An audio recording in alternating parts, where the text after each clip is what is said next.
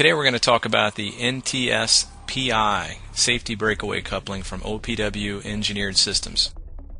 This would be the procedure you'd go through in the event of a pull-away.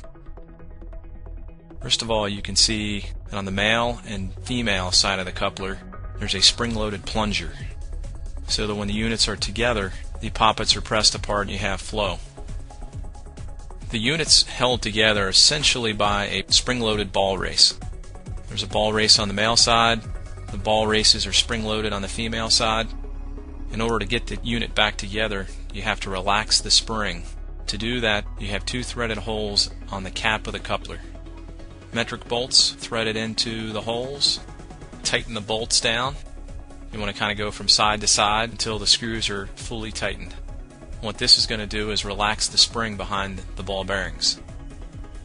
If the ball is retracted, you can then press the two halves together and you kind of hold the units together while you remove the screws. With the screws removed, it'll take approximately 150 pounds to pull the coupling apart. And that's it.